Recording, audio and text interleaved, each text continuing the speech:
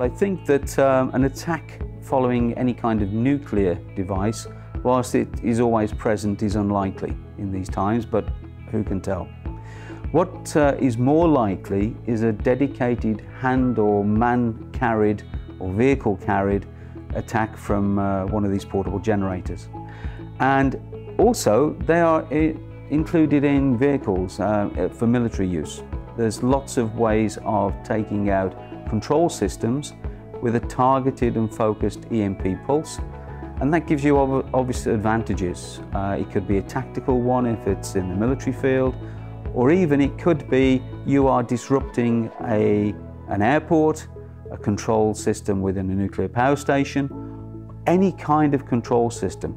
I often talk about the possible threat and the result by relating to my teenage daughters. If they lose Wi-Fi on their phones for any length of period, all hell breaks loose. It's the end of the world in their eyes. Imagine losing control of your telephone system, losing control of street lighting, traffic lights, the kind of chaos that will bring. That is what an EMP attack can cause.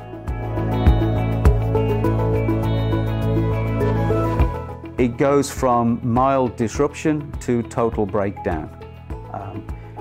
A serious attack on a large scale can take out control systems across a continent.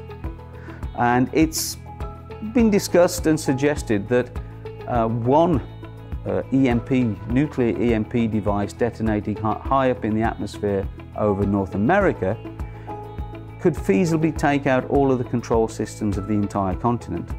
And that is discussed could bring North America almost back into the Dark Ages, when all control systems are out and you go back almost to a barter economy. But that's the most severe case. The first thing you will notice is that any screens will start to go fuzzy, grey and cut out completely. And depending on the strength of the attack, you will basically lose your servers. The circuits within, the conducted energy that goes through those servers will fry the circuits.